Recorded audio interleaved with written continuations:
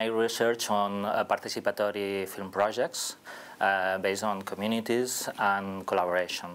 And what I'm presenting today is based on the results of my research on collaborative film projects like Swarm of Angels or Iron Sky, in order to explain how I use a specific theoretical approach, that is the theories of practice, on this kind of community-based projects, because I think they are very useful to understand how communities are involved in such kind of projects.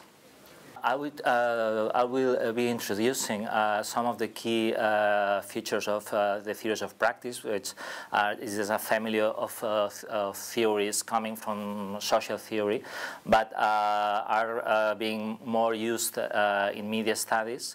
So I'm trying to trace how I apply this kind of theories as a theory, but also as a methodology, in order to approach these community-based film projects, in order to understand how people are defining how these practices, and also the remix, because most of these projects are connected to remix oriented to social participation. So these are kind of remix practices which are very interesting, because they are not only taking some source material to remix, but they are also related to each other.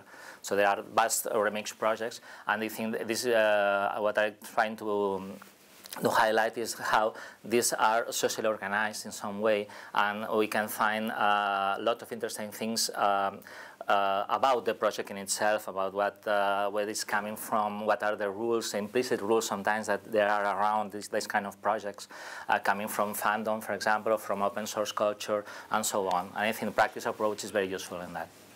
There is going to be a presentation of a project based in Spain, which is called The Cosmonaut, which I know very well, and I think you should look out for it. Also, it's in pre-production stages, and I have also researched on projects like Iron Sky from Finland, which is currently in post-production. He has evolved a lot from an origin based on fandom to making a real and original script, and it's very interesting. And unfortunately, there are projects like Swarm of Angels. I will be talking about this project because it's a pioneer in collaborative cinema, but it's no more. So, and I think this is very important, because these kind of failures are telling us a lot of the difficulties of carrying out such projects.